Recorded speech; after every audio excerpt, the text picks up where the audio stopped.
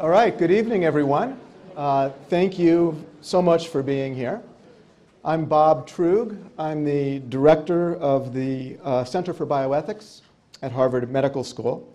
And I'd like to welcome you to the public forum that is preceding our annual bioethics conference over the next couple of days, which is on the question of defining death, organ transplantation, and the 50-year legacy of the Harvard Report on Brain Death. You know, my kids have always told me, Dad, if you want to be popular, you're going to have to talk about something besides death.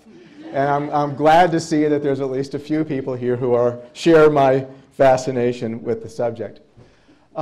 Before we begin, though, I want to say a very big thank you to the Massachusetts College of Pharmacy and the Health Sciences. I can't tell you how they bailed us out here. We had this program planned many months ago. The dates were all fixed, and we could not find a venue anywhere. And called up Deanne and Ken and said, any way you can help us out. And they have been so kind and gracious to us. We have the provost here, from the president on down, the administrative staff, the IT staff. You guys have just been unbelievable. And so I want to thank you for making this possible for us.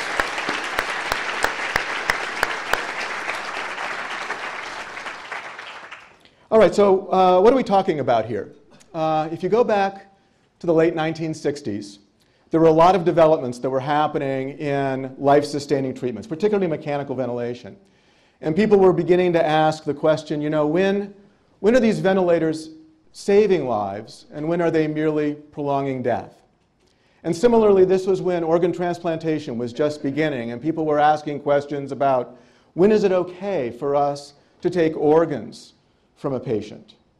And so in 1968, under the leadership of Henry Beecher, a committee was formed at Harvard Medical School to really address both of these issues with a new way of determining death. So in addition to the traditional way of determining death through your heart stopping, this was a way of declaring death based on the loss of neurological function. Brand new idea in that sense. Through the 1970s, this gained traction. 1980, there was a President's Commission which endorsed it and then came up with our brain death law, the Uniform Determination of Death Act, or the UDDA, which has now been adopted in some form by all 50 states. The concept has been enormously successful in all of the ways that they imagined. But interestingly, it's also had a lot of controversy around it. One of my favorite lines in the literature was written by Alex Capron, who's here with us tonight, when he wrote, "If one subject in health law and bioethics can be said to be at once well settled and persistently unresolved, it is how to determine that death has occurred." And I think this sort of captures it all. The most recent area of controversy has been the case of a young woman, Jahi McMath. I'll tell you about her story in a moment, but I'd actually like to say that it's not just one story. I think there's two very important stories here. The first has to do with the concept of brain death and how her case is important to our discussion on that is going to be one focus of what we talk about tonight.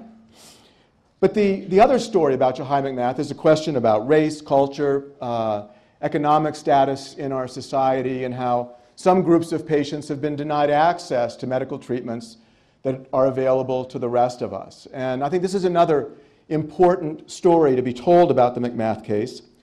Professor Michelle Goodwin, who's going to follow me at the podium, is going to focus on this aspect in her talk.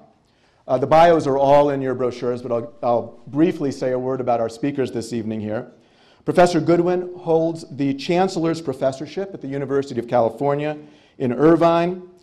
She's an international expert on issues related to human rights, reproductive justice, bioethics, and health law. So she'll speak to these cultural, political, and racial tensions that I think are present in the McMath case. Professor Alan Schumann will speak next.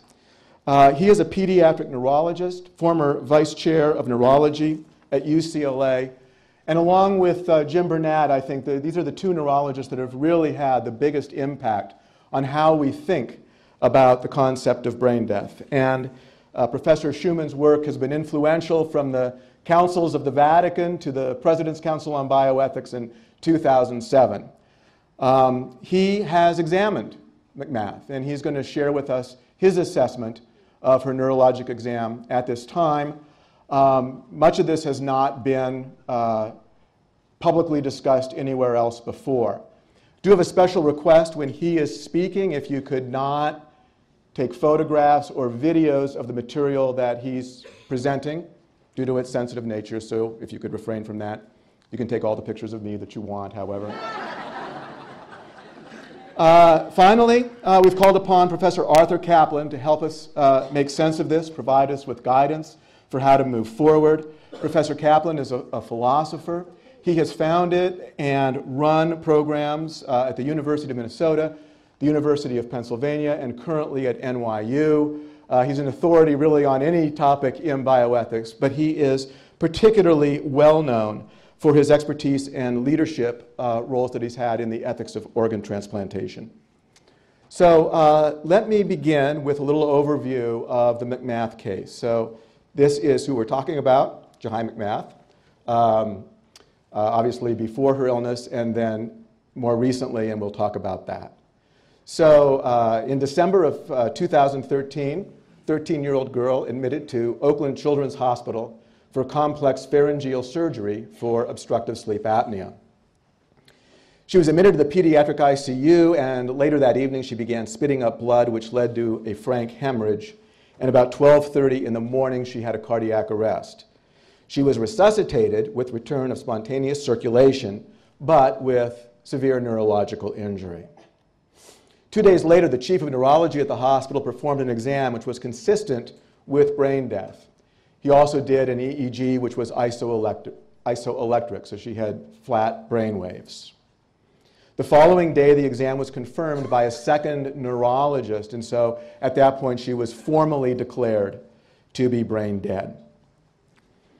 On the 15th, the hospital informed the family that the ventilator would be removed the following morning. This is fairly routine. After the diagnosis is made, if a patient is not an organ donor, then the ventilator is stopped within a reasonable period of time. But the family objected, they retained an attorney, and the hospital agreed to continue ventilation temporarily. On the 20th, the judge issued a temporary restraining order requiring the hospital to keep McMath on the ventilator for the time being, and the judge asked the chief of child neurology at Stanford to provide another opinion and examine McMath, which he did. The exam was again consistent with brain death, and the cerebral blood flow study was also confirmative. There was no evidence of blood flow to the brain. On Christmas Eve, the judge ruled that McMath was legally dead, but he did require the hospital to continue ventilation for some period of time to allow the family to explore other options. On the 30th, further legal motions were filed, but these became moot when the family and the hospital agreed to release McMath to the custody of her mother, with continuation of the ventilator and the intravenous fluids. The family requested a tracheostomy and a feeding tube before she was released. They did not agree to do that. Per the plan, on January 3rd, the coroner issued a death certificate, which cited her date of death as December 12th, the day that the brain death was confirmed for the first time. And then on January 5th, per the plan, she was released to her mother's custody, transported to a hospital in New Jersey, where tracheostomy and surgical feeding tubes were placed. Why New Jersey, you might ask?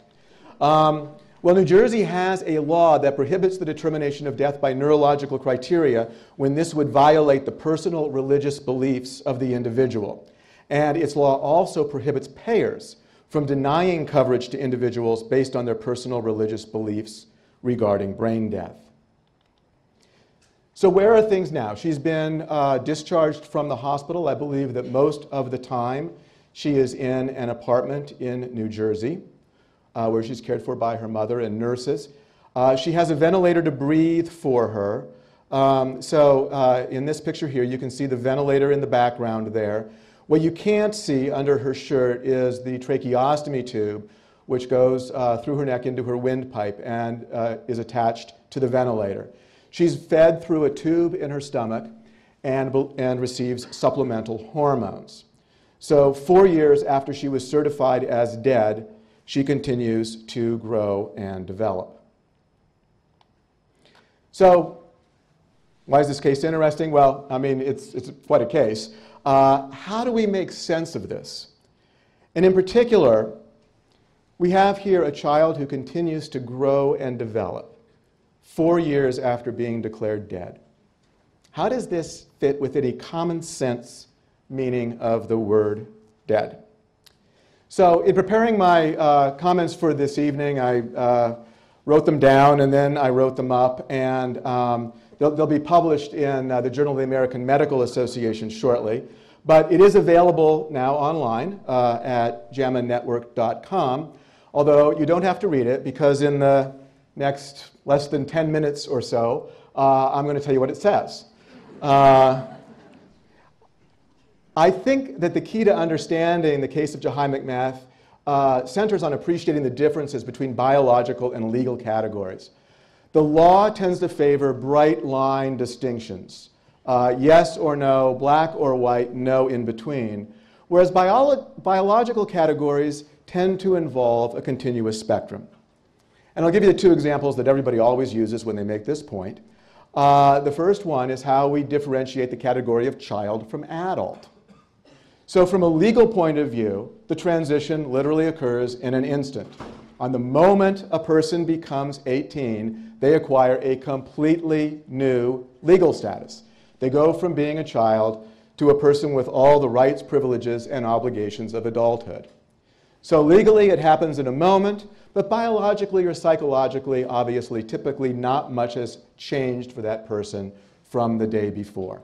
So the law drawing a bright line across a continuous biological spectrum.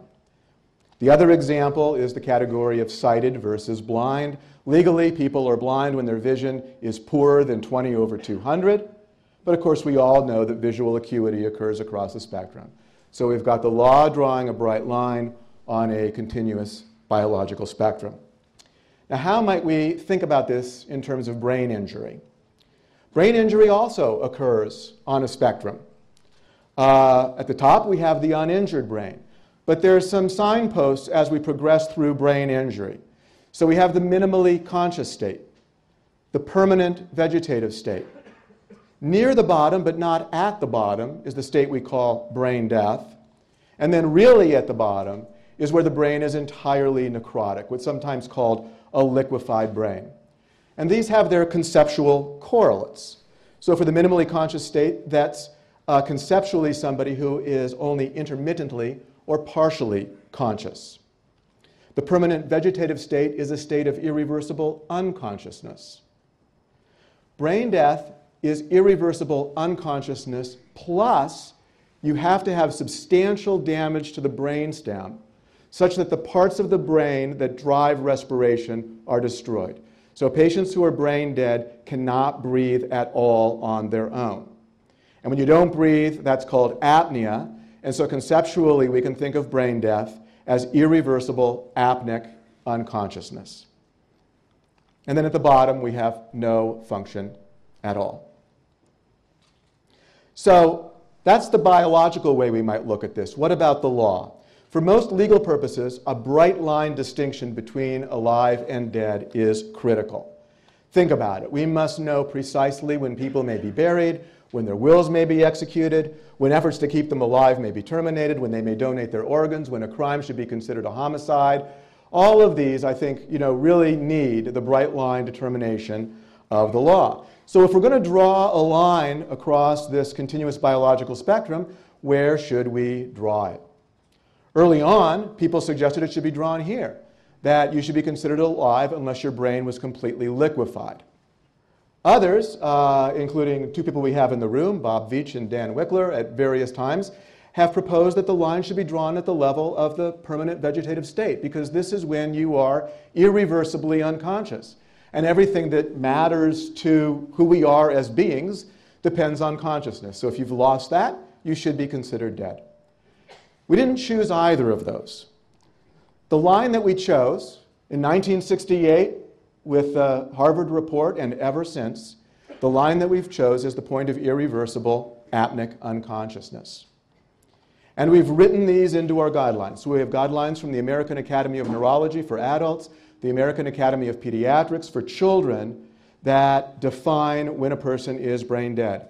And I want to emphasize that the line they draw is very sharp and very precise.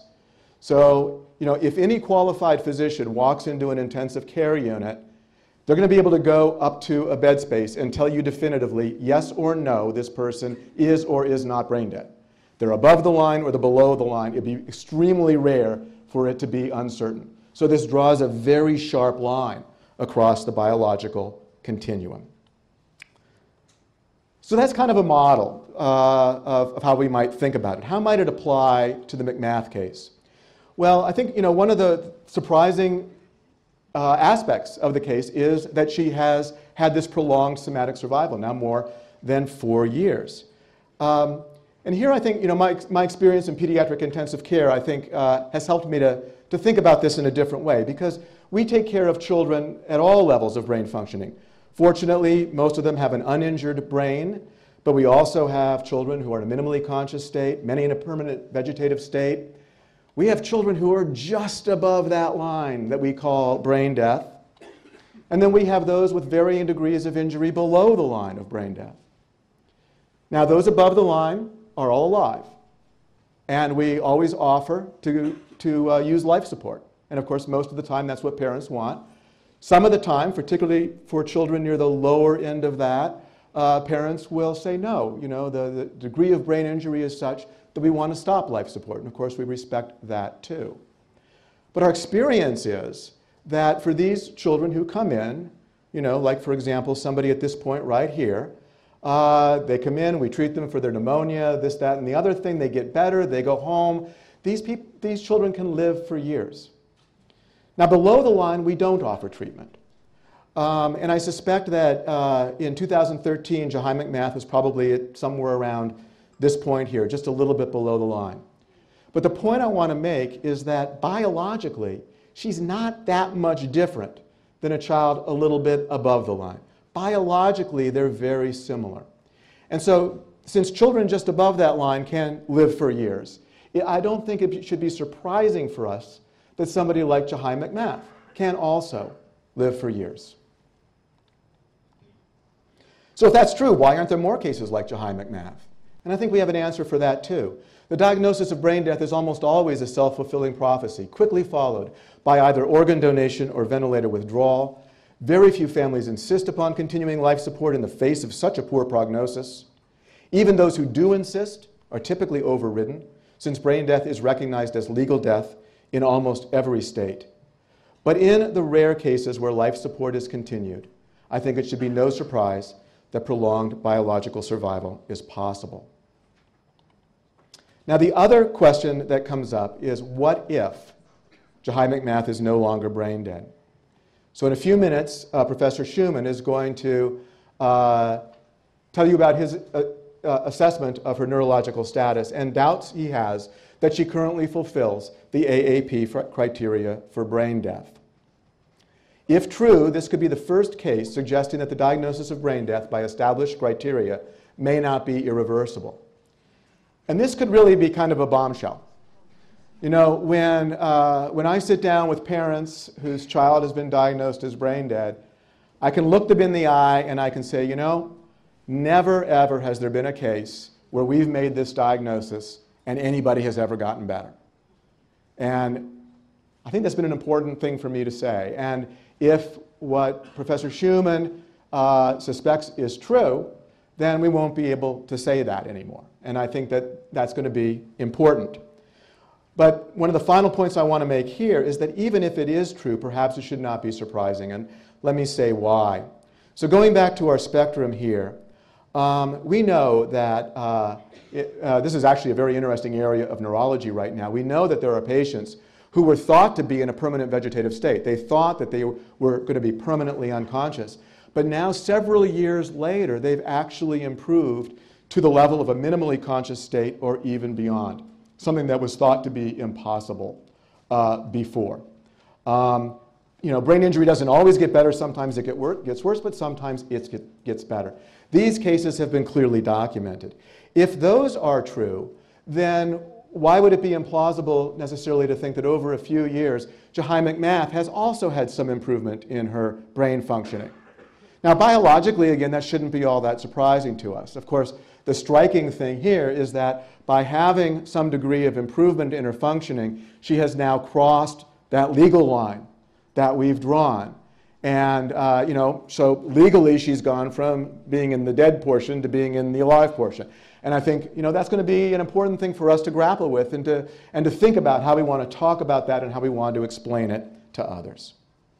So in closing here, I think in making sense of the McMath case, I think with regard to prolonged survival, we know that children with brain injuries similar to, but slightly less severe than that of McMath, may survive for years. So I don't think it's surprising that McMath has survived for years, and she could survive for quite a few more. This, by the way, is not news. Alan Schumann has documented a number of cases of this in the literature.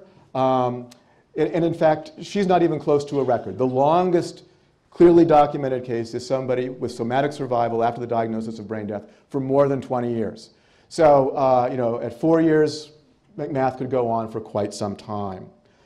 And then secondly, brain injury may improve or get worse over time. Many documented cases of patients in a PVS have improved to an MCS over several years. Should it be surprising if a similar type of improvement sometimes occurs at the more severe end of the spectrum? However, I do want to conclude, I think that this case does not present a fundamental challenge to the concept of brain death or the UDDA if we understand those concepts in terms of how legal categories relate to biological categories. In my view, the UDDA draws a very reasonable, bright line at the level of irreversible apneic unconsciousness. I think it's really important for us to remember this is a very, very severe degree of brain injury. So I think it's quite a meaningful line and a reasonable place to draw the line. Furthermore, this line has enjoyed wide societal acceptance and has truly saved hundreds of thousands of lives by making organ transplantation possible. So I'm going to stop there, and we're going to have discussion, obviously, at the end. I'd like to turn it over to Professor Goodwin now. Thank you, sir. At the podium.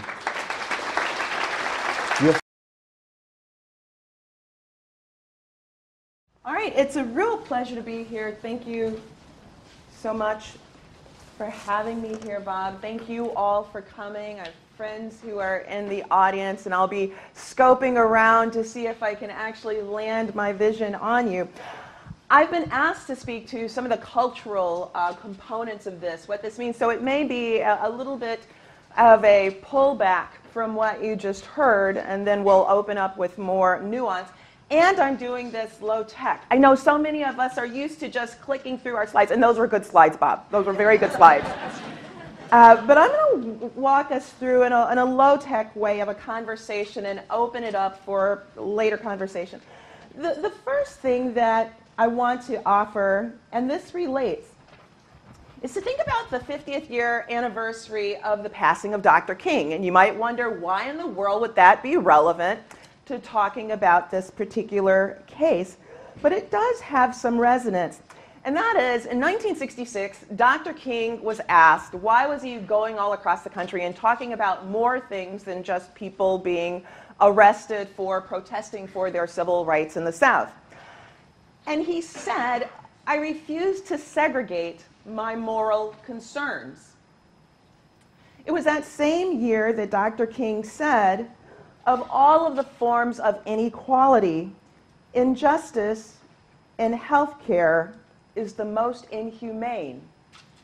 Now you might wonder what we know Dr. King for is in fact those protests supporting voting rights, to end segregation in education and housing and so much more. For any of you who heard him when he surrendered the floor so that Fannie Lou Hamer could actually speak about voting in the Mississippi Freedom Party, and her speech about what she encountered and others, all in what she said, the account of wanting to vote. And she spoke of this inhumane brutality of being beaten in all sorts of ways and in her head and so forth, just because she wanted to vote. And yet, with the backdrop of all of that, he would say that injustice in healthcare is the most inhumane. You might wonder, well, why is it that Dr. King could come to that conclusion given all of other devastation that we knew of the time around 1966 and before? But I would venture to say that Dr. King was thinking of a variety of things. Dr. King was well aware of African Americans dying on the steps of segregated hospitals in the South, being denied treatment. There was no law at the time that permitted them or gained them a right to have access. Title VI later did, but he recalled those times. Dr. King knew well about the medical experimentation, coercively so, against black bodies that had extended through the period of slavery into modern times. Some of you have read about the HeLa cells and Henrietta Lacks, but more thinking about the kinds of experimentations by people like Marion Sims and others, where it'd be hard to say that that was, in fact, voluntary and consensual when African American women were being roused in the night. And you could find this in Marion Sims' autobiography. It's so revealing as he talks about having epiphanies in the middle of the night and rousing the black women that he kept at the back of his house, and then lacerating them, experimenting on them as he tried to come up with new technologies in the reproductive health care realm.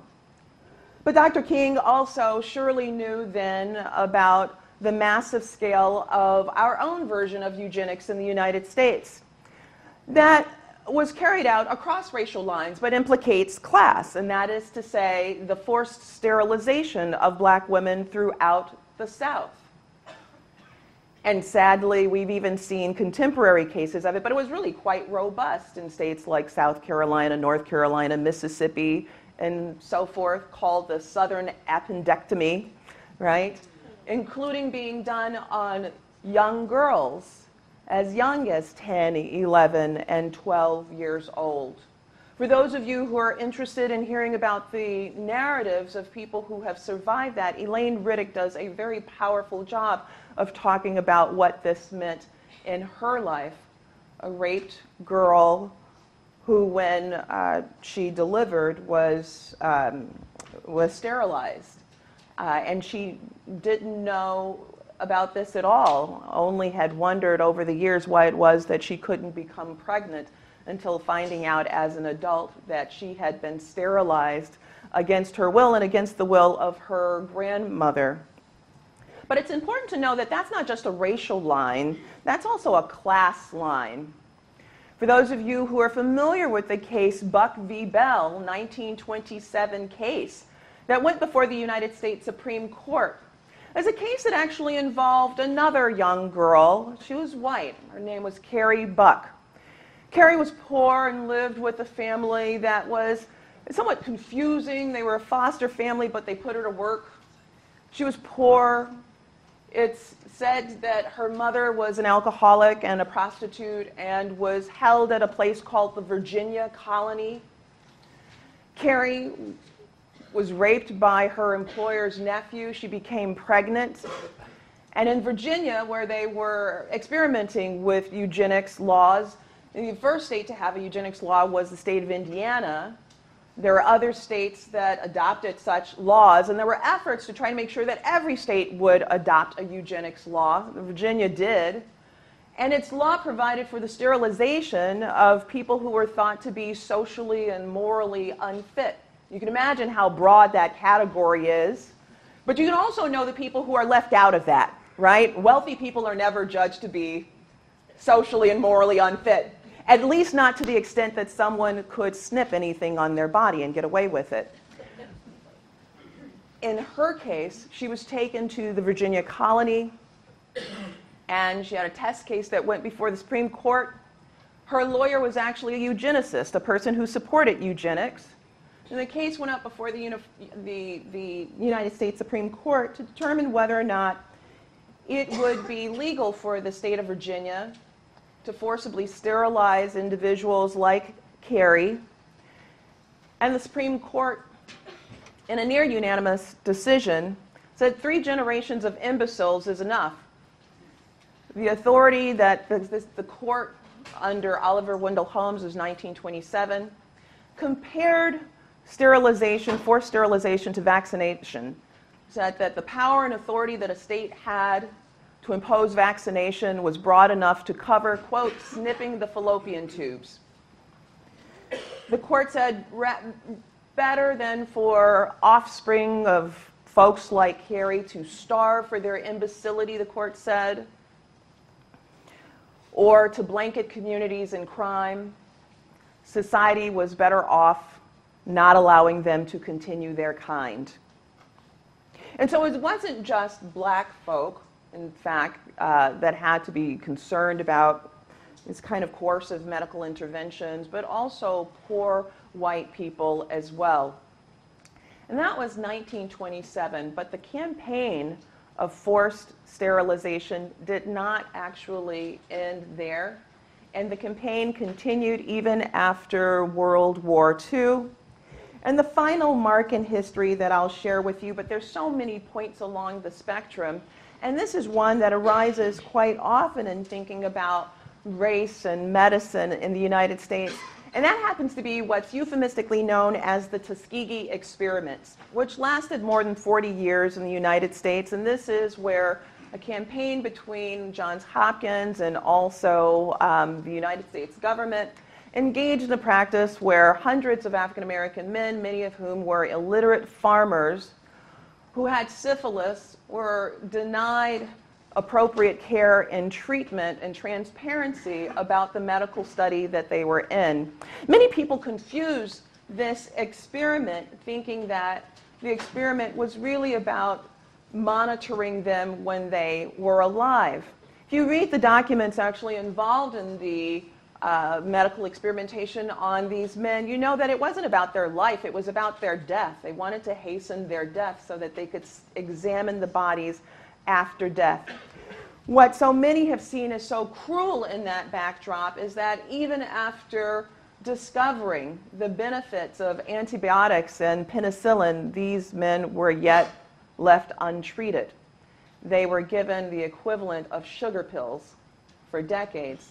They infected their wives, and their children were born impacted by their untreated diseases. So surely when Dr. King said just 2 years before he died that of all of the injustices that in healthcare, of all of the forms of inequality, that injustice in healthcare is the most inhumane, I can't help but think that it's part of this backdrop that he was referring to. Now, how does that implicate our charge today and over the next couple of days in terms of what we think about? Are these issues of the past, do they have any kind of relevance in our present? And I would venture to say that, in fact, they do. For example, how many of you are aware of the study that was published last year? And it was a study of University of Virginia medical students and residences, and it appeared in the Washington Post. Are any of you aware of this study? Okay, just a couple folks. Well, it's a fascinating study, so I commend you to look at it because it's a kind of fast forward to see where we are. And the study asks the students and the residents questions with regard to race. Now, questions that if I ask this audience, you'd say those are just ridiculous questions, such as, do black people and white people have different density of skin? You'd say, well, that's just kind of silly. Who'd go around asking that? Well, in fact, researchers did. And it turned out there was good reason for them to do so because they saw across first year, second year, third year, fourth year medical students and residences that they thought, yes, black people and white people have different density of skin. that black people have a different tolerance for pain than white patients do, and down the list. And I urge you to look at it because it places these historic moments in a more relevant present context. And as we've tried to get our mind around these issues, scholars have, Edmund Pellegrino in 2007 it was, published a book about African Americans in bioethics, a great book. A few years before, the Institute of Medicine did a book on unequal treatment. And this ties to Jahi's case. And that is, in the book, there was an effort to, as best as possible, look across categories of care and treatment. And that is to say, across these various areas of care and treatment, when might there be unequal treatment that could be detected? And this was across hundreds of categories. On every category in which they studied, there was unequal treatment. And the unequal treatment usually went something like this, which was that white people get better and more treatment, better quality of care than African Americans. And there have been studies since then to unpack, well, are there disparities when one accounts for education, when one accounts for insurance, when one accounts for the various things where you'd say, well, look, this only happens amongst the poor. Certainly it doesn't happen when people are better off.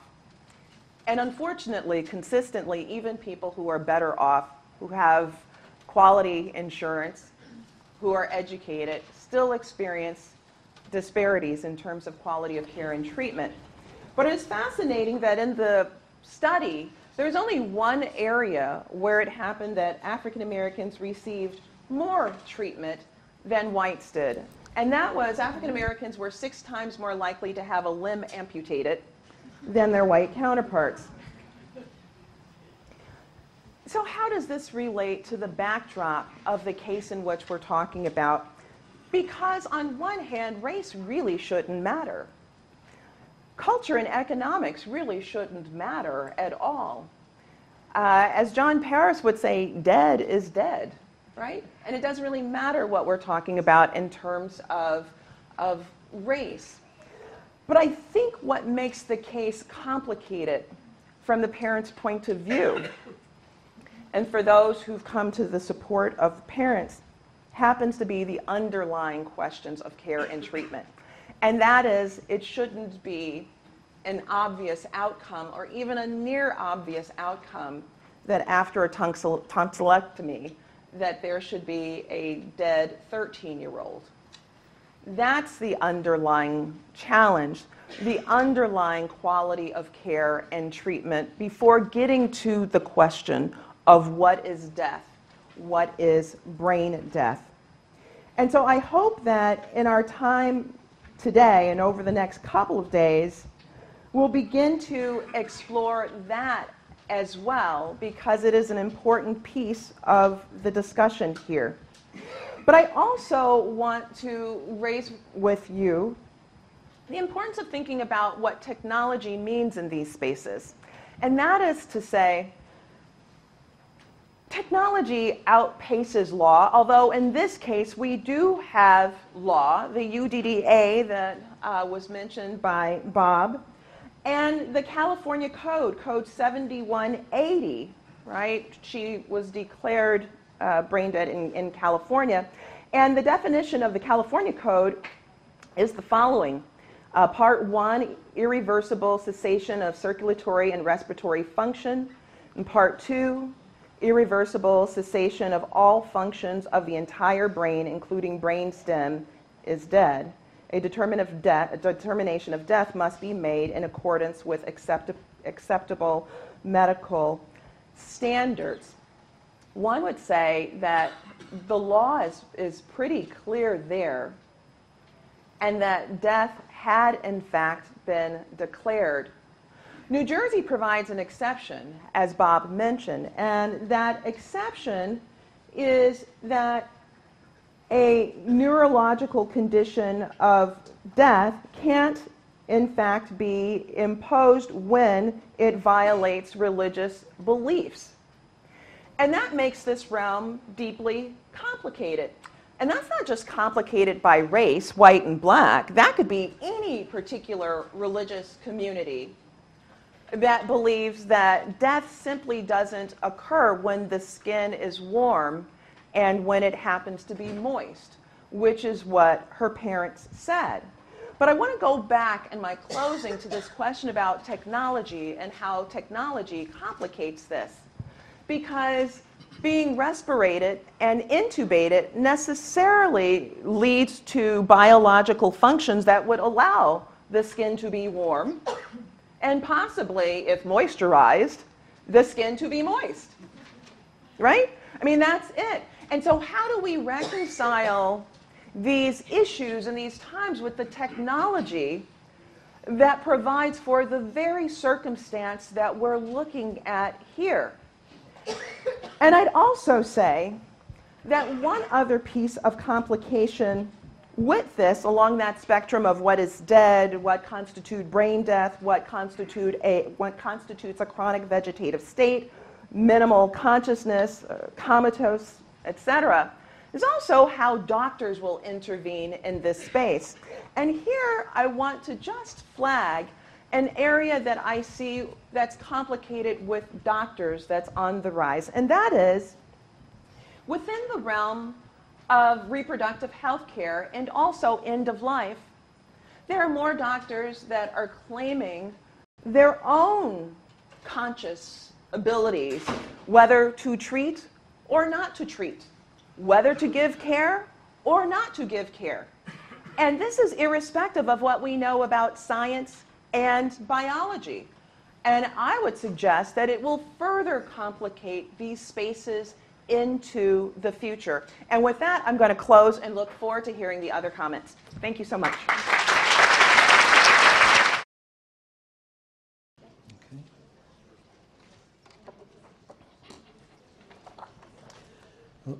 Thanks, Bob, for inviting me to share some little-known information about Jahi's case.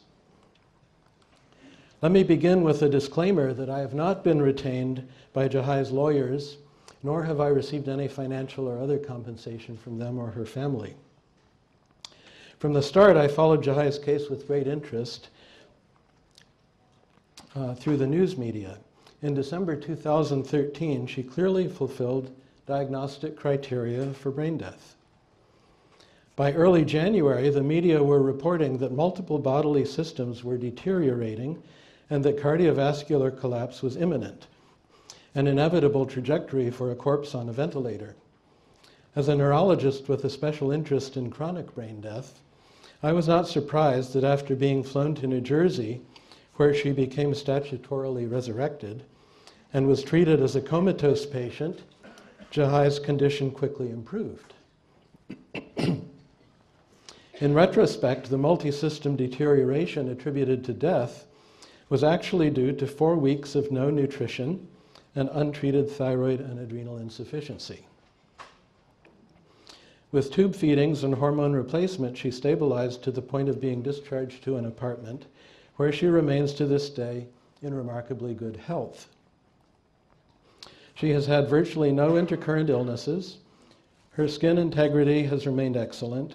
She has undergone pubertal development with 3 documented menstrual periods in 2014, ongoing breast enlargement, and all the secondary sexual characteristics, implying preservation of some hypothalamic functions despite deficiency of others.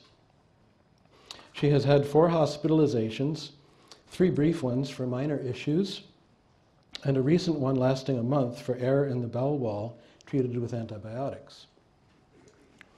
When it became clear in early 2014 that Jahi could have a potentially long survival, I approached her family through their lawyer, thinking that her case fit perfectly with a series of chronic brain death cases that I had earlier published.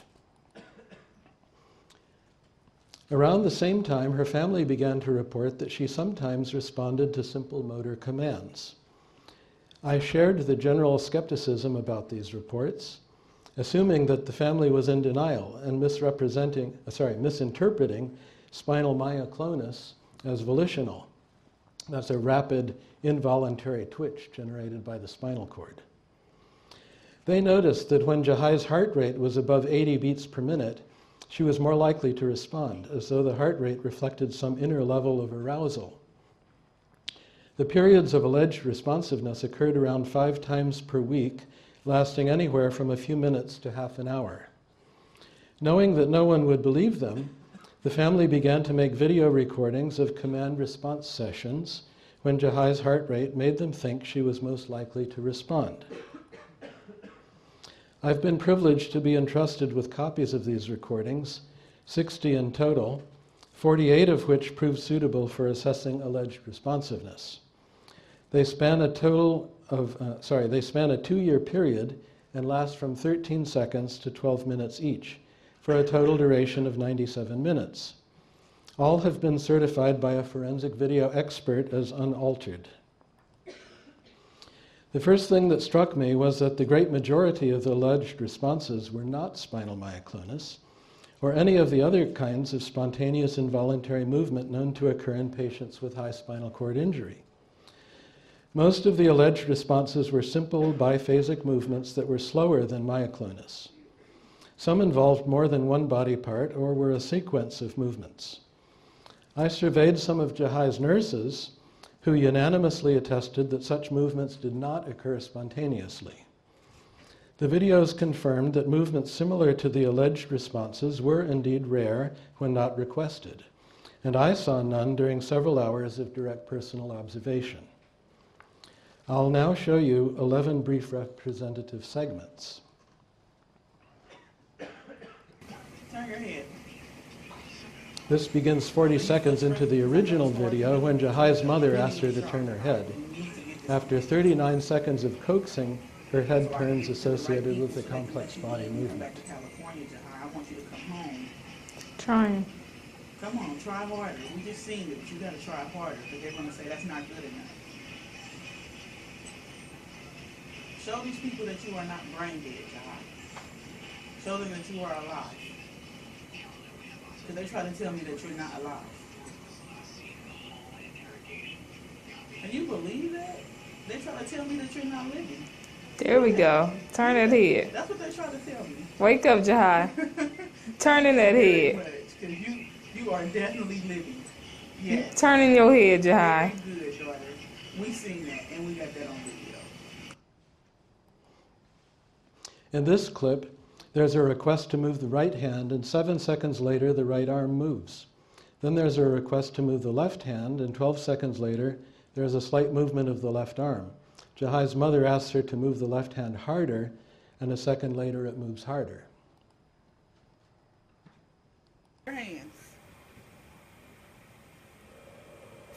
Very good. Mm-hmm. You got it on. I'm so proud of you, Jahi. Can you move your hand again? Move your hand so we can see it. Move it sorry, hard. something. That's the wrong one.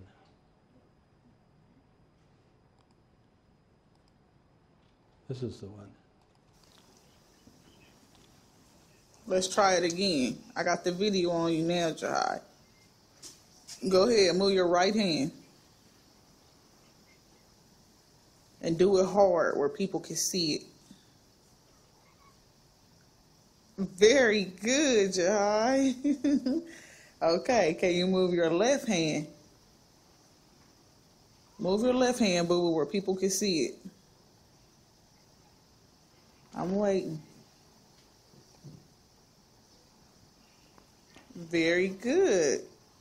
Can you move it harder? Yes. All right, girlie. And now they can't say that you can't hear your mother. Here Jahi is asked to move her hand, and 3 seconds later there's a right hand movement. She's asked to move it again, and 12 seconds later the right hand and arm move again. Your hands. Very good. Mm-hmm. You got it on. I'm so proud of you, Jahi. Can you move your hand again? Move your hand so we can see it. Move it hard, too. Come on, Jahi. Very good. Very good, Look, Jahi. look, the thing fell in her hand. I'm done. Very good. That's very good, daughter. Your hand. Oops. So in this one, she's asked to move her left hand, and 4 seconds later, there's a left arm movement.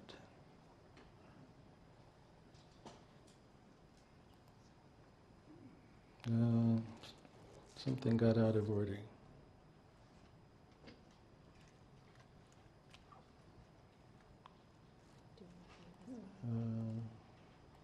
No, we'll skip that. You're trying. Yes, you are. Good job. Move that left hand hard for me. There we go. Good job, Jahi. I see you moving that left hand. Good job, girlie. In this video, Jahi's aunt asks her to give her a thumbs up. At 10 seconds, there's a myoclonic twitch of the left thumb, which doesn't count. Her aunt persists, asking her to put the thumb up. 2 seconds later, there's a slow, non-myoclonic movement of the thumb downward. Her aunt repeats the request, emphasizing to put it up. 14 seconds later, there's a slow, non-myoclonic movement upward. Your thumb up. Give us a thumbs up, Jahi. Give us a good thumbs up. Can you try to concentrate? There we go. I see you moving. That little twitch is a Try to put myoclonic it up. jerk, which Let's is see. involuntary. Let's see if you can. There we go. Doesn't I see count. you. I see you trying, honey. You just moved your thumb. Can you put it up? I know it takes a lot, Jahi. I know it takes a lot, honey. You're doing good, Jahi. You just moved it again. Put that thing up. I see you moving. There we go. There we go. Jahi seemed to follow commands not only to move, but also to relax. After a request for a thumbs up, the thumb moves, although not up, along with the second and third fingers. The fingers and hand remain visibly tense. At 31 seconds, her aunt tells her to relax, and 4 seconds later, the hand and fingers dramatically relax. I see you moving it, Jahi.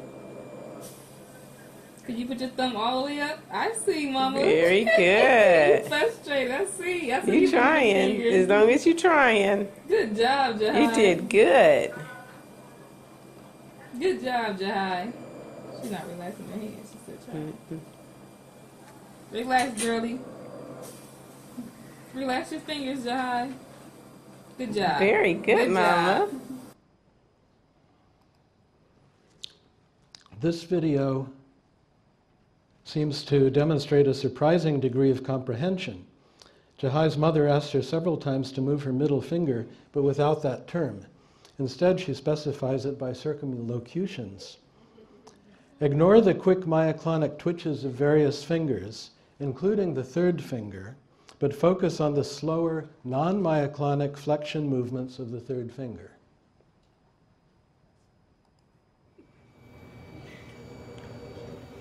Jahi, which finger is the bad finger? Good job. She did move it. So ignore those Jahi, which little finger would I move? myoclonus When I of get mad at the somebody. other fingers. Good job. And of that Which third finger is the there. FU finger, Jahi? When you want to, good job. Here, let me lift your hand up a little bit more so everybody can see. So when you get mad at somebody, which finger are you supposed to move? Not that one. That was myoclonus. Good job. That's not myoclonus.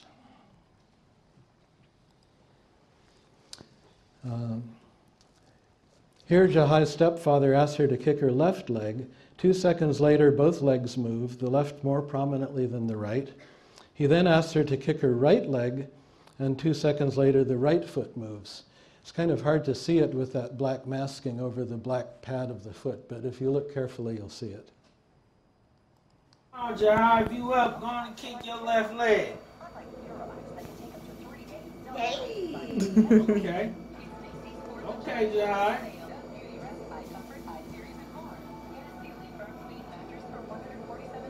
If you can hear me, kick your right leg. Told you. Here's another leg example with a movement slower than in the previous clip. Jahi, kick your foot, Jahi. Very good, girl. Very good. I see you. And one final, a brief example.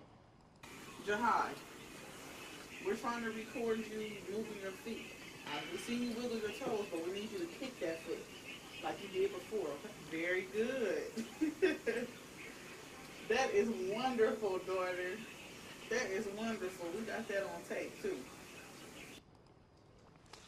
Of course, not all movements were as soon after commands as these, and some commands were not followed by any movement at all.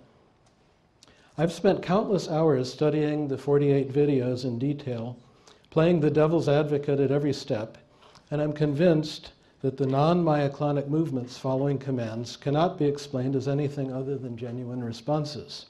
First of all, there are not any types of spontaneous involuntary movement known to occur in spinal cord injury patients. The movements at issue were rare during baseline periods and much more frequent during periods of movement, during periods of command and coaxing. Moreover, the latency between command and the next movement was much shorter than would be expected by chance. Finally, there was a remarkable anatomical specificity. Following a command, the next movement was of the requested body part much more often than could be explained by chance. A devil's advocate would raise a number of objections related to the amateur way the videos were made. How do we know what the off-camera body parts were doing? How do we know that the family didn't take hundreds more videos and submitted only those that by chance seemed to support their claim, etc., etc.? I've considered all the potential objections carefully and in the end find the counter-arguments more compelling. If Jahi is intermittently responsive, then she does not currently fulfill criteria for brain death, the first cardinal requirement of which is unresponsiveness. Rather, she fulfills criteria for the so-called minimally conscious state defined in 2002 by the Aspen Working Group. They wrote, quote, "In MCS, cognitively mediated behavior occurs inconsistently, but is reproducible or is sustained long enough to be differentiated from reflexive behavior," end quote. 2 years later, the lead author, Giacino, elaborated on the criteria, quote, "Diagnostic assessment is particularly challenging in MCS, as a hallmark of this condition is behavioral inconsistency. Patients in MCS may show clear signs of consciousness on one examination and then fail to produce the same behavior during a second examination conducted minutes, hours, or days later. For this reason, serial assessment is essential." Serial assessment is precisely what the videos provide. The nomenclature of MCS and other disorders of consciousness may soon change, as proposed by this recent article accompanied by an excellent commentary by Jim Burnett. I was privileged to examine Jahi in her apartment on December 2nd, 2014, which unfortunately happened to be one of her unresponsive days. She exhibited no brainstem reflexes and did not breathe over the ventilator during 20 seconds off it. If it hadn't been for the video evidence, I could easily have mistaken her for brain dead. To shed light on the state of Jahi's brain, she was transported on September 26, 2014 to Rutgers University Hospital for an MRI scan, MR angiogram and venogram, an electroencephalogram, and multimodal evoked potentials. The tests were facilitated by the International Brain Research Foundation and observed by Dr. Calixto Machado in this audience, who recently published a paper about the MRI and heart rate variability findings that reinforce the evidence for awareness. Before showing you Jahi's MRI scan, it is important to provide a context by comparison with 3 cases of chronic brain death that I've studied. This is the MRI of the famous TK, who became brain dead at age 4 from meningitis and was maintained in that state for over 20 years. An MRI scan done 13.9 years into brain death showed no recognizable brain structure. The the entire intracranial contents have been replaced by a chaotic jumble of tissues, fluids, and calcifications. Here's the MRI of a Japanese boy who became brain dead at age 13 months from presumptive viral sepsis and shock. These scans were taken at 4.8 and 5.5 years into brain death. There's not even a hint of any brain structure. This is the same boy's CT scan after just 1.7 years, by which time the liquefaction was already complete. This final example is from a teenage girl who became brain dead from a malignant brain tumor. By 10 months, most of the brain tissue, as well as the tumor, had liquefied, in contrast to the viable tumor remnant that you see growing out through a pre-existing surgical burr hole. If Jahi were brain dead, we would expect her MRI at 9 months to show a similar pattern of near total destruction. But here it is. There's astonishing preservation of the superficial and internal anatomy and surprisingly little cortical atrophy. The scan is by no means normal, however, with massive demyelination of the white matter and abnormal signal in the cortical ribbon. This slide, courtesy of Dr. Machado from his paper, shows 3D surface reconstructions of the right hemisphere, illustrating the remarkable preservation of the gyral pattern. There is cystic degeneration in the deep white matter and parts of the corpus callosum. This sequence, on the left is a mid-sagittal section showing not only the patchy lesions of the corpus callosum, but also destruction of the posterior pons and medulla. Does that arrow show there? Yeah. The axial sections on the right, in which water appears white, shows that much of the damage is in the unusual form of a midline slit and degeneration behind it.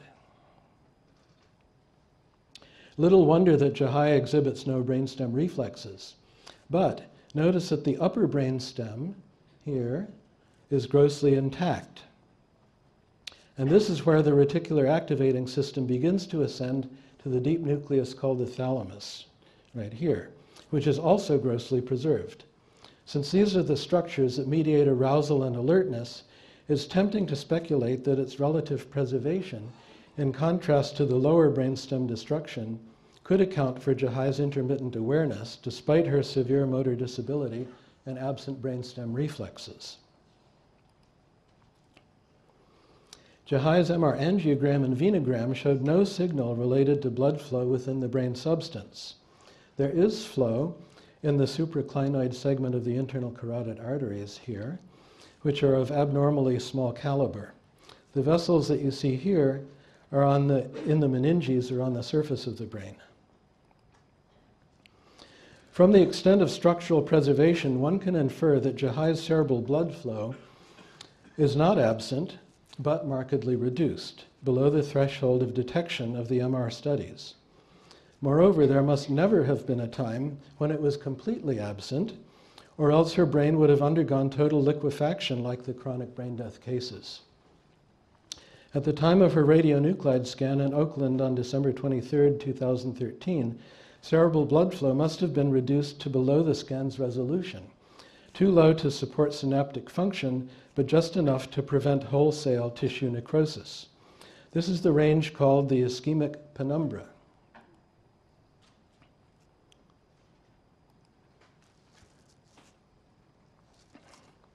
Well known in the stroke field and hypothesized by the Brazilian neurologist Cicero Coimbra to occur globally as a mathematical necessity during the progression from normal flow to no flow in the pathogenesis of brain death. Jahi's case may be the first indirect confirmation of Coimbra's hypothesis.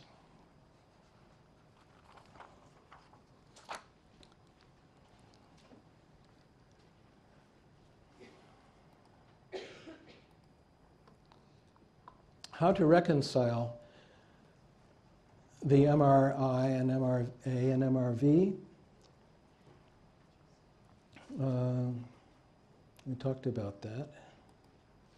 Her neurophysiological test results were no responses to anything. The EEG was isoelectric. The brainstem evoked response showed no response, including wave 1 for the neurophysiologist. Somatosensory evoked potential showed no response, and the visual evoked potential showed no response. So how to reconcile that with the behavioral evidence of MCS? Obviously, reconciliation is speculative. I don't pretend to know the answer. And there's no time to go into it, so maybe some of you want to ask me about that during the Q&A session. Importantly, brain death is a clinical diagnosis, and ancillary tests can support clinical evidence for brain death, but they cannot trump clinical evidence against brain death. So in conclusion, since early 2014, Jahi has been in an MCS. Brain structure is much more preserved than expected for chronic brain death. And she was probably in global ischemic penumbra at the time of the original diagnosis, because global ischemic penumbra can mimic clinical brain death in every way and cause a false positive radionuclide scan. Finally, corpses do not undergo puberty. So with that, I'll conclude, and thank you for your attention.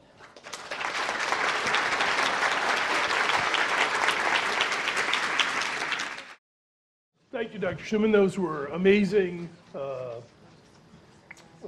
imageries and much to talk about there. I can't begin my remarks without noting that while the Mass College of Pharmacy was very nice to host the Harvard Bioethics Center, it hosted my father when he graduated here in 1948. He loved this place. So he died, and I'm pretty sure he's dead, but he died about a year ago at the age of 98. I believe it had something to do with the Red Sox winning the World Series. Anyway, I'm amazed that we haven't seen all sorts of disclosure slides up here when people ask me what has bioethics ever accomplished. This is something we've accomplished. It's a disclosure slide, and it actually is something that has no relevance to this talk. I don't have any conflicts.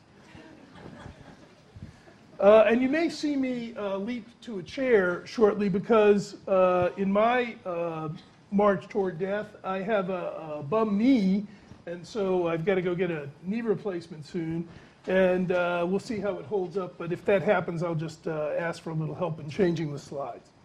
Anyway, that was just meant to get you on my side as a pity. So a court recently rejected a Romanian man's claim that he's alive.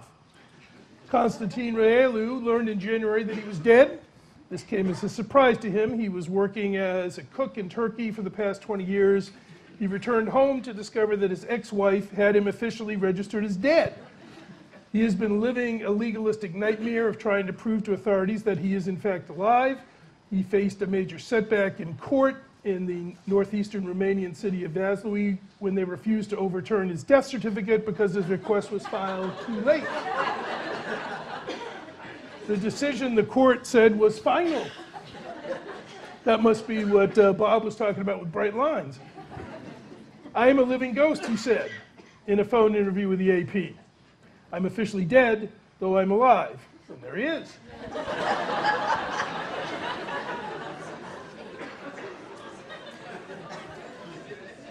Thank you very much.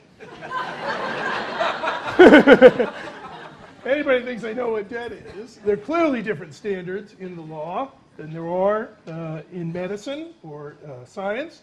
There are clearly lines being drawn around sets of data that may or may not be deemed as adequate by some in medicine and science, and maybe within the law, but it is an area that is relatively murky.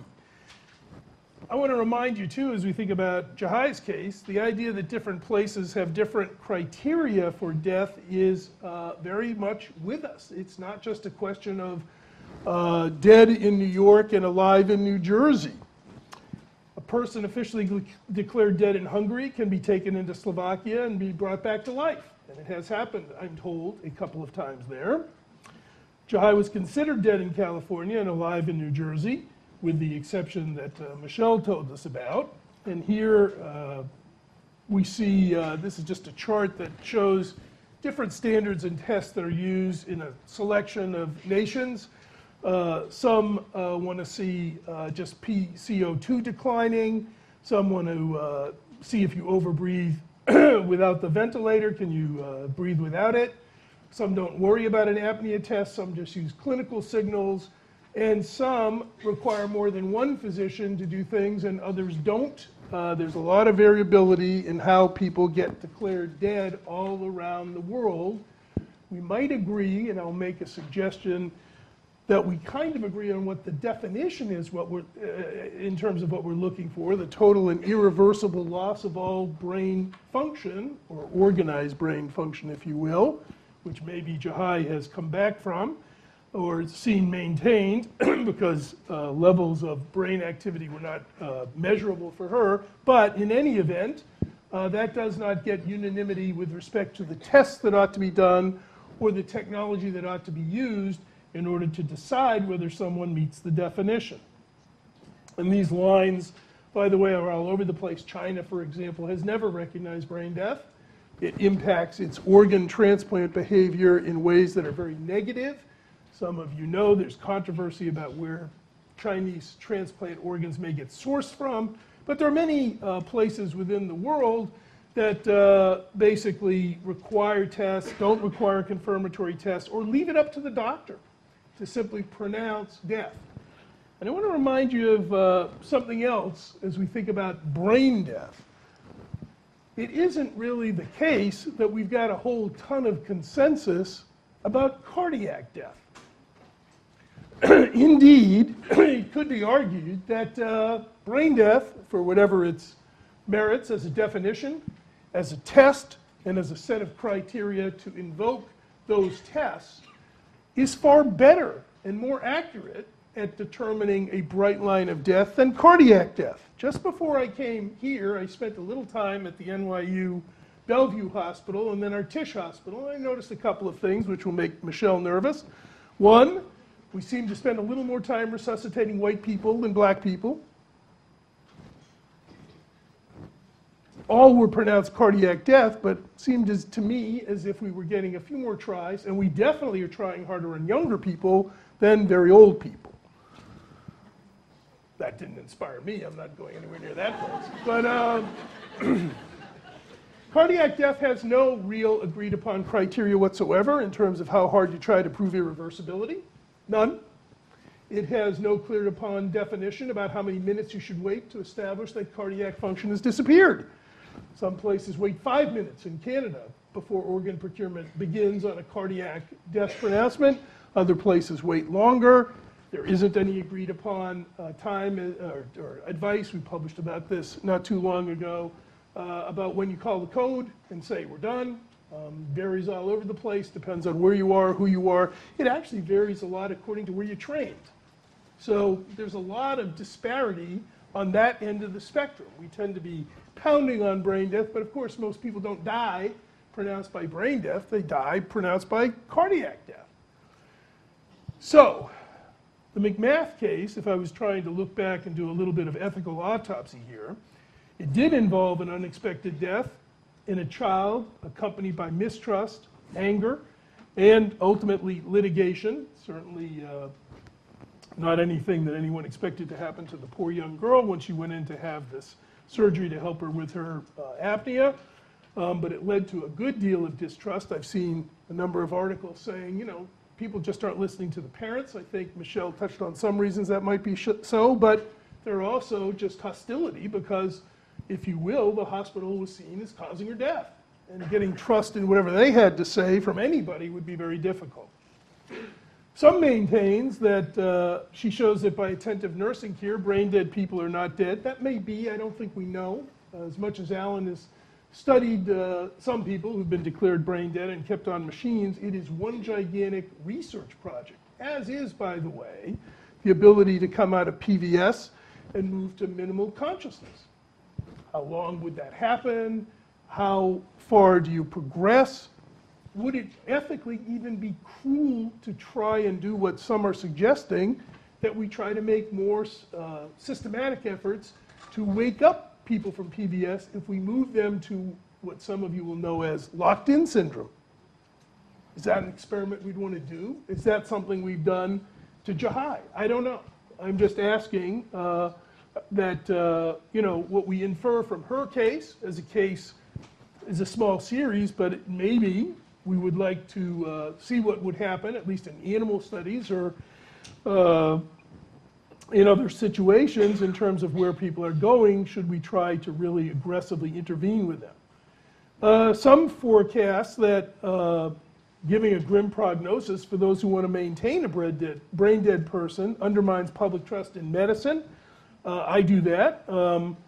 The worry is that you know, people will get the idea, if they learn about Jahi or others, that everybody who's brain dead, even the 98-year-old dad of mine, is somehow going to roll back and have some areas of the brain intact and show arousal and attentiveness, which I doubt very much. The New Yorker article that sort of focused in on people being irresponsible, like me, in forecasting bad things for Jahi or others who are brain dead but that people try to maintain, I think that's exactly what doctors that I talked to said. I actually have no view empirically about what might be happening to a dead body that one tried to maintain with breathing or feeding or hormones or anything else. But it's certainly the case that most people who I talked with at New York institutions would say it's pretty likely that it's going to be grim if you try that on the average person declared brain dead. Now, maybe the young, as they often do better than the old, and that's entirely possible. Brain death has always been, as Bob Truog knows better than me, tricky in younger people and newborns and so on. So, again, not sure.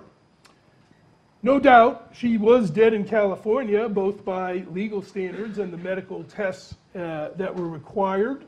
She was tested more than most and had outside expertise come in and do it.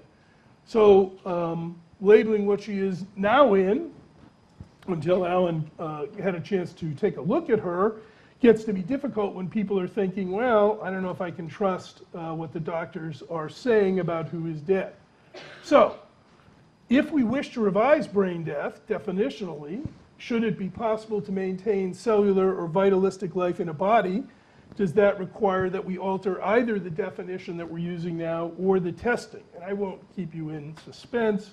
I'm going to suggest that it requires that we start to think about testing. Something's going on here at the limits of our measurement, and I think Alan put it pretty well when he commented about the penumbra of electrical activity that was tough to measure, and maybe something is under the radar for us. We could be doing more fMRIs on people who are prospectively brain dead, except it would cost us a fortune, and most places don't have the technology. But maybe we want to insist that if someone demands or could pay for aggressive testing with the latest and best technology, that that is something they ought to be afforded the opportunity to do. Not sure.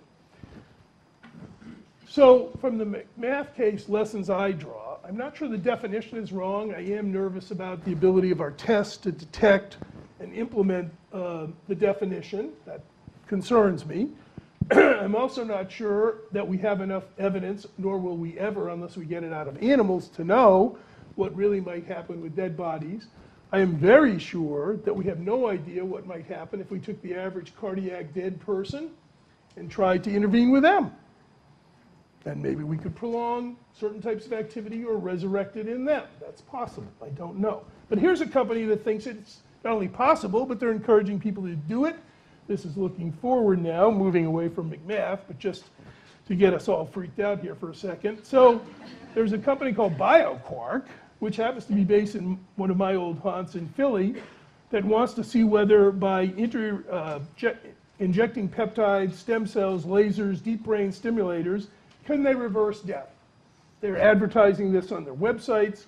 The possibility that brain death could be reversed was reported this past year in hundreds of articles around the world. This is a typical story from the Daily Mail in the UK. Could we soon reverse death? U.S. company to start trials reawakening the dead in Latin America in a few months, and this is how they plan to do it. BioQuark plans to test their theory of this combination of interventions on brain-dead patients. The method, which by the way has not been tested in animals, which might be a good idea, but I don't think the animals can pay. The team had proposed doing this last year in India, but got shut down by the government, although they did get approval apparently from an IRB there. So, and this is off the website, to be declared officially dead in the majority of countries, you have to experience complete and irreversible loss of brain function or brain death, although this sounds final and absolute. I'm sorry, this is from a different article. A company in the US believes it doesn't have to be. BioQuark is set up to do repair and reanimation. We were reportedly told through the medical establishment, this is the president, that brain death is irreversible and should be considered the end of the line. Or is it? Have we come to the technological point where we're able to push the envelope to see if this is truly the case? In a certain sense, that's what has been going on with Jahi. Not with these kinds of more modernistic interventions, but just sort of seeing, well, what would happen if, or what might happen if we maintained someone. Is there some chance that they are just below the line that Bob was showing us about where brain death is, but capable of going on or having even some function in some way return? Ira Pastor, I know him, and he is not a fringe player in terms of his scientific background. However, the company is in Philly, its labs are in Tampa, and I wanted to show you that some of what the company's own advertising is saying. They take a unique approach to mimic the dynamics found during the natural reversal of disease, degeneration, and aging. That's regenerative medicine. And so what they claim to be able to do is to merge knowledge from different disciplines to try and find techniques that will allow the brain to rebound. The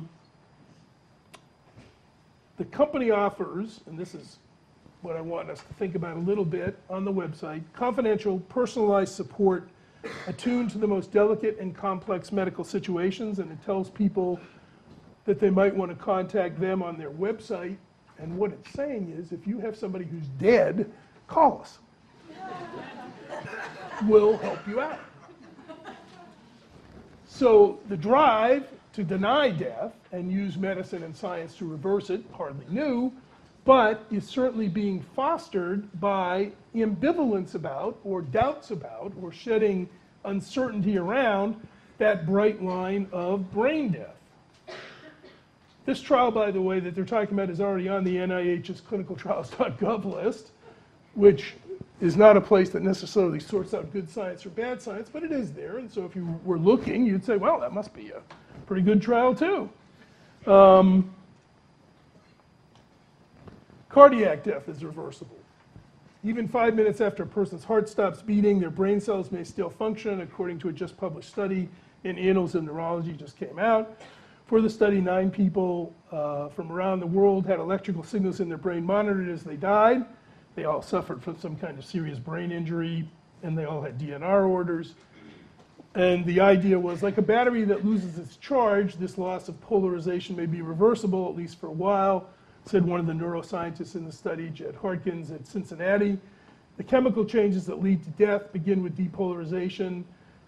That change begins the countdown to irreversible damage, but what he was saying is, it looks like, perhaps, with the right interventions, maybe we could get cellular activity to come back. That means using different types of electrical stimulation. And he believes the intervention may prolong biological activity in the dead, but not sure what that means in the cardiac dead. So we have a couple of interesting developments on the frontiers. And I didn't talk to you about a third development, which some of you may know, which is to try and freeze the body when it suffers what normally would be a fatal injury, repair it, and then reanimate the person. And that basically is taking someone, allowing them to be dead, fixing them, and then bringing them back to life, which is a different angle on the ambiguities of death. So what should we be doing? Should we abandon brain death? I'm not sure that, again, the definition is wrong in terms of saying the brain can't control anything, it's irreversible. But testing for that, I think Jahi and other cases may make us have to think harder. Should we mandate efforts at reversing death? Should everybody get a run at a technology or technique, cardiac or brain death, that gives them a chance after a few minutes to reanimate? I don't know, but I think that issue is coming, and I think it's going to come with economic implications. You'll notice I haven't even uttered the word transplant in these remarks, but that's because I think we better be sure that people are dead before we get involved with procuring organs from them. However, maybe the technology is soon to the point where we're going to have to go through a run of that before we decide to pronounce death more than we do. Do we have to get somebody's permission to be dead, or is it still going to be something that professionals do? So we haven't really knocked at the door of doctors deciding. Remember that map I showed you of the world had a lot of places where doctors pronounce you dead, and that's their job, and patients basically don't play a role in it. But maybe it will soon become part of informed consent, at least if people say, well, even if they're dead, I would still like to take them home and see what happens. Maybe. Possible. And who's to pay? I think legislation has the answer to this. I hate to sometimes point to our distinguished legislators as the place or the people who must resolve this, but I don't think we should litigate ourselves out of brain death. I think we ought to be having hearings, try to listen to expert opinion, and revisit the subject as necessary to see whether the state laws need to be updated or changed. That would be okay. So I think not only does Jahi raise tough questions about the adequacy of our examinations, I guess I want to leave us thinking as we head into the discussion period, there are changes coming both in technology to examine the brain that we'll have to decide how aggressively do we want to use those, how much money do we want to spend to use those. If people think there are ways to reverse damage, even after what we now accept as a test for brain death, is that something that everybody has a right to try? Is that something that we're going to have to use to accommodate and work with before we start declaring a death that may have implications for transplant and other domains? I don't much care. I think I'm a believer in the dead donor rule, so I think we got to get death straight before we worry about what does it mean for everything else. And lastly, what role do patients and families have to play in this? New Jersey accommodated a 2-degree standard, and that's what they chose to do politically, and so be it. But is that wise to put the acceptance of death in the hands of patients or their families? It's tough for families to accept death. It's tough. I made a joke about my father being dead, but it's hard for me to accept that he's 98 years old. He's been dead a year. They still find it hard to accept it. I know he's sneering about this talk, for example. I sat in his room. I think he did. Maybe it's new. Yeah, he did. So I think we have an issue there about how far do we extend paternalism and professional judgment? Where does that intersect family values and the ability of people to decide for themselves how they want to deal with the death of loved ones? Thank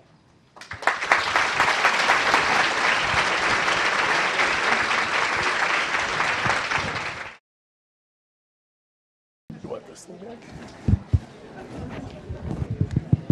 All right, we will stop promptly at 7. So, but we do have a few minutes here, and I would ask that you not have long preambles to your statements. That they be brief and preferably a question. And we're gonna. Yeah, we got it. No, the splash. And we have Blair over here, Lisa over here with microphones. And I can see there's somebody back here who's very anxious to. Do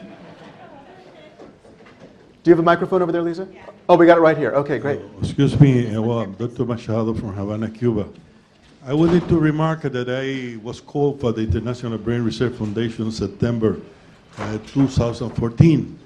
And when they commented about the Jahi, I proposed to do some ancillary tests that were prescribed by U.S. licensed the physician. And I have the result here in the recent publication.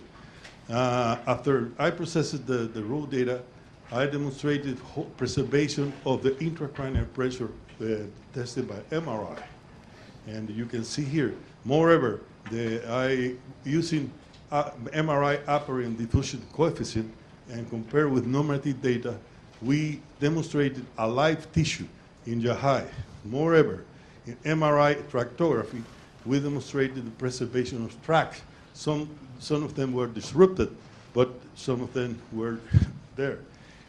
Regarding EEG, the problem of EEG is the electrocardiogram artifact. My team has developed a software to eliminate artifact from an electrocardiogram, and then we demonstrated true EEG over 2 microvolts per division. Also, quantitative EEG demonstrated preservation of the EEG spectrum. And also, we apply heart rate variability to test autonomic system. And all components generated in the brainstem and upper central autonomic system were preserved.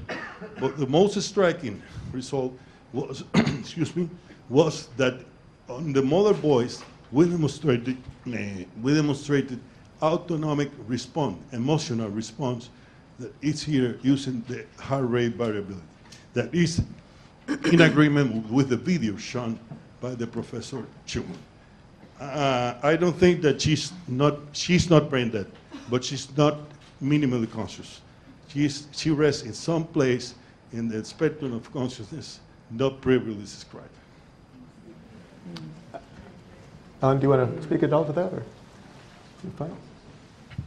Yeah. Thank you, Calixto, for sharing that information. And I hope we will all read Calixto's paper now that it has just come out.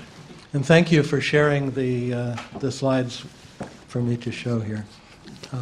Thank you, Calixto. Yeah, whether you call it minimally conscious state or something else, I think the terminology is going to be changing soon. I do think she fulfills what the Aspen group defined in 2002 as minimally conscious state, but the terminology is probably going to change soon. Okay, Blair? Hi, Mike Nyer-Collins from Florida State. My question is for all 4 of you, whoever wants to comment. But if you could comment on the idea of, we have tests that are diagnostic for brain death, so the standard criteria of unresponsiveness, brainstem areflexia, and apnea. Those tests are supposed to tell us whether an individual is or is not in this particular nosological category that the UDDA defines as irreversible cessation of all functions of the entire brain. Now, we've known for many, many decades that those tests aren't really any good, but they're not good because you can meet those tests and still have some hypothalamic function and other things. What is interesting is that as time has progressed, those tests have become the nosological category. So if you test positive by the diagnostic tests, you are now considered to be brain dead. The problem with that is, so long as you follow the procedure, it's now logically impossible to have a false positive, because being brain dead now just means being declared brain dead. So it's impossible to have a false positive, which shows there's a problem. So I was wondering if you could comment on that and how the McMath case does or does not inform that dialogue. Thank you.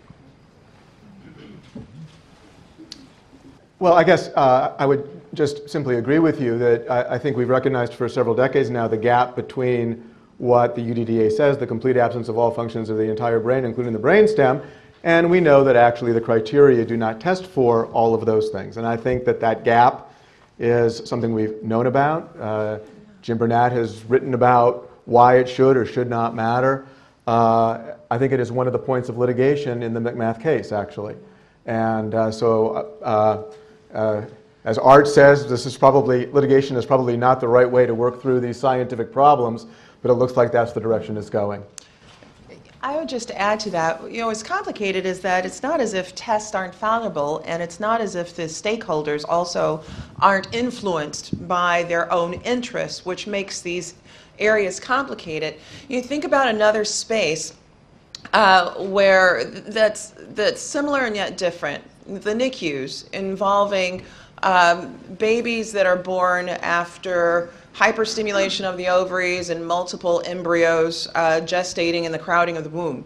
Right, so you have now NICUs being some of the most profitable centers of hospitals.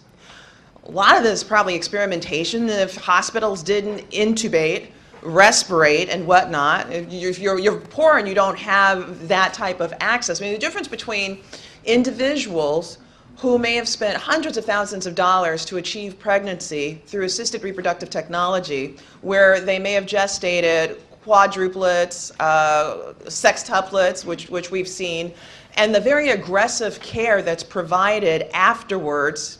And sometimes there are babies that are able to live after that, and sometimes not.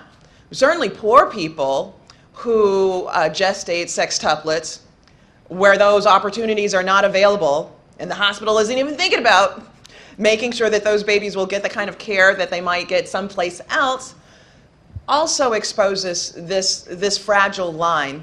There's something that was very revealing in the slides, one of the slides and videos that you showed, and it was the parent saying, now they can't say, you can't hear your mother. How much of this is also about parents, and the very complicated space in which parents occupy. And it's complicated by law, and it's complicated by medicine. And I don't want to overwrite the point because my colleagues will speak to these issues, but I hope that we're able to come back to them tonight or over the course of the next couple of days to think about these nuances. And even if the legislature, even if courts are not the best places to decide these issues, it's complicated. Our legislature is the best places either. Okay, let's move on. Yep. Hi, Sam Shemy from Montreal. I think that we have an obligation to be open to scientific facts that teach us things. But science is based on observation, repetition, and reproducibility. And I just want to clarify a few things. One is, Dr. Schumann, you relied on your opinions based on videos, but you were unable to reproduce those things by direct observation by yourself. Is that correct? That's right. She was not in a responsive state when I was there. So you could not confirm that they were real based on your clinical evaluation. The implication of a patient being able to respond to a command means that she can hear and she can process and she can transmit in order to have a voluntary, purposeful motor response. How do you reconcile that with a flat EEG absent evoked potentials that include the inability to hear based on electrical testing and the inability to transmit sensory responses through the brainstem? Thank you. I was hoping that somebody would ask me that. Bob, could you call up the slide at the end of my presentation? Possibly, but why don't you start your answer here? But Blair, can you help me? Please. I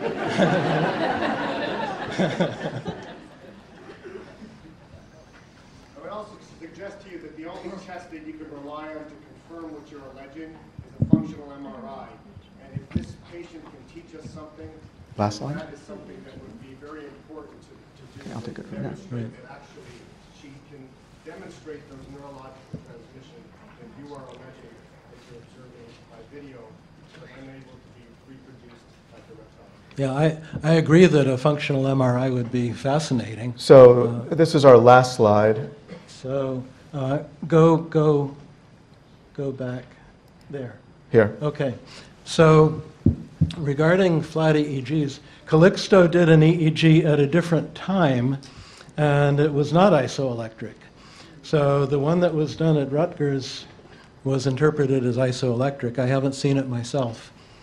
But anyway, the EEG samples only the cortex directly under the scalp. So there's lots of cortex that the EEG doesn't sample. EEG does not sample deep nuclei.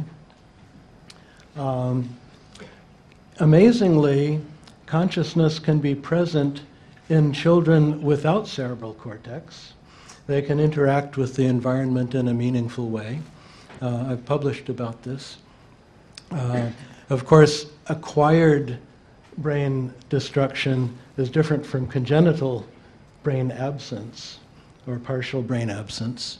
Nevertheless, the EEG per se doesn't necessarily tell you about if there's awareness of the environment. And since her responsiveness is intermittent, how do we know if her EEG activity might be intermittent also? And if Calixto's EEG found activity and Rutgers' EEG didn't, well, maybe that supports the idea of it being intermittent. Next slide. Regarding the brainstem auditory evoked response,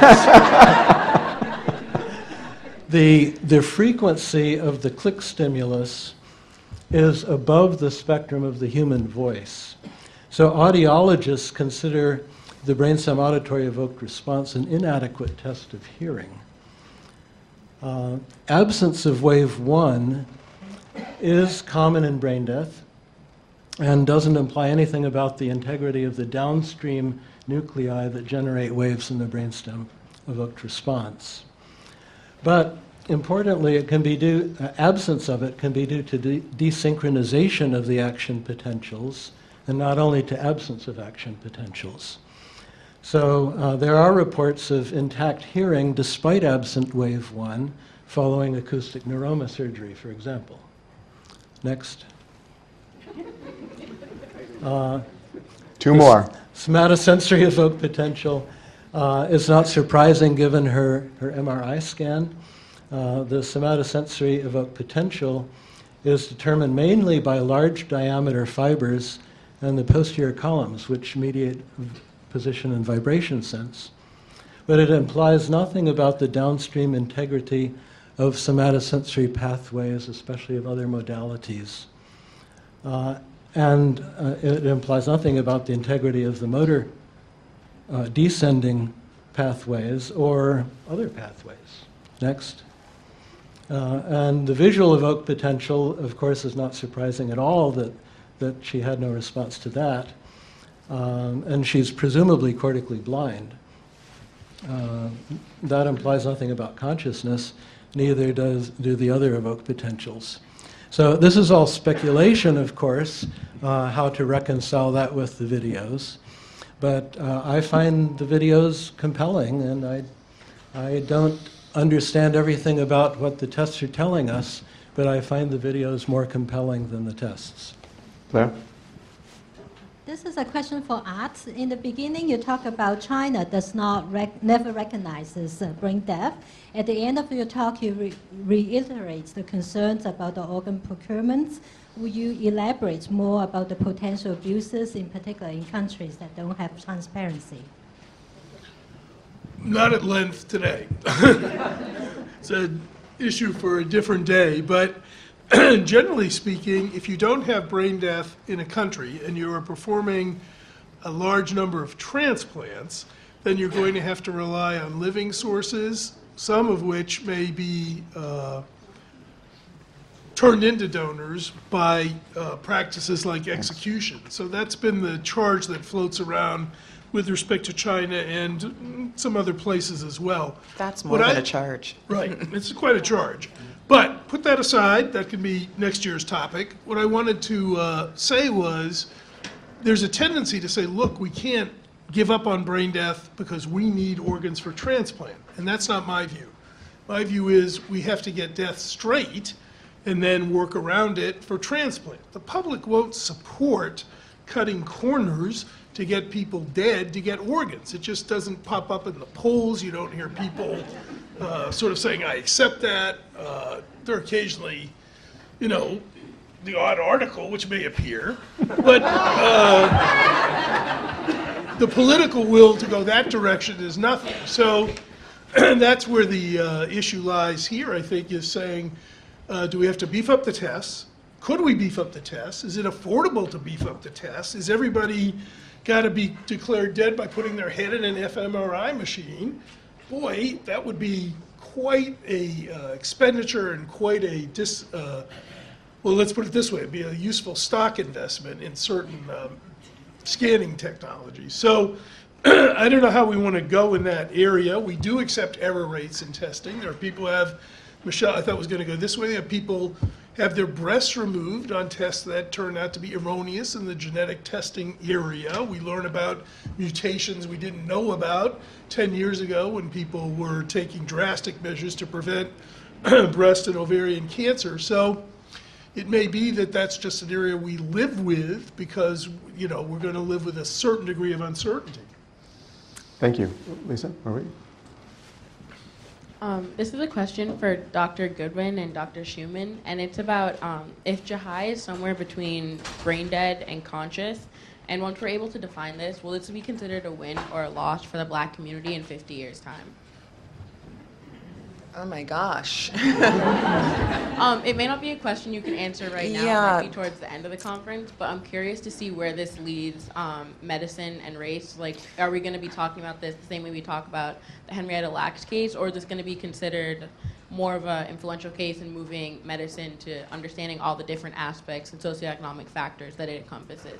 Because watching their parents talk about how now they can't say that you can't hear your mother, that one really struck home because my mom's always saying I can't hear her, and like knowing that knowing that she might be somewhere inside still responding in the ways that she's able to, I'm wondering if this is going to be a win eventually, or if this will still be a loss in some way. Well, there's also the question of how isolated is this particular case? Can we use this case as definitional?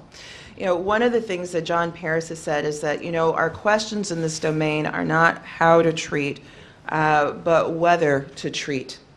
And whether to treat has great economic implications, and that's difficult for us to, you know, to resolve in our society. And as we're talking about death, notice that we don't mention, because of problems in the past, what is life? When do we know that life truly is there, right? And so we can look at the videos and see that the videos are so incredibly compelling. And you can feel through what the mother articulates that there's something quite profound in the relationship with her daughter. And in that way, you know, you can almost hear Sojourner Truth, right? Ain't I a woman, right? Like still this articulation of, can you hear me? But is this case a one-off? And what does victory mean? Does victory in this case have some relation to do with race, the fact that resources would be expended over time for this one case for a young woman who may never have greater functionality than what it is that we see in this video? And it makes me wonder about questions such as, is life the ability to enjoy? Is life the ability to experience happiness? Is life the ability to experience some form of pleasure? Clearly there is life that we can see, and it's life that's being supported by respiration and intubation. But I think that there are harder social questions for us to think about. I don't know if 50 years from now we can think about Jahi's case and actually say that it's victory or that it is no victory. I think that there are some who experience right now, I think her mother would say that she is victorious. She got her daughter out of California, where in California her daughter was considered dead. She has her daughter now in New Jersey, and I think she would not be alone because there are others who are in New Jersey. There's a reason why New Jersey has this particular law. And I think that there are those in New Jersey who are very happy that this law exists. I have not heard cases from New Jersey, though, where situations such as Jahi's have been reversed in the ways in which people typically would associate with coming back or having a kind of healthy life. And that's complicated. And I think we should see it as complicated. And I hope over the next couple days we can really unpack how difficult that is to answer that question. One final quick question here. I'm sorry, we're in the back. Okay, hang on a second. All right. Thank you all so much. I have a question for Dr. Trug and Dr. Schumann. Dr. Trug, in the beginning you mentioned that there is a possibility that Dr. Schumann's data might suggest that Jahi recovered partially from a state below where the current line is drawn at brain death. and that might mean that there's a potential return from that state of brain death. But Dr. Schumann, you mentioned that there is no point at which her cerebral circulation could have been completely cut off because that would have led to inevitable decay. So I'm wondering, to what extent do you think that this is a possibility of returning from a state of brain death versus the limitations in our current diagnostic tools for determining circulation and electrical function? So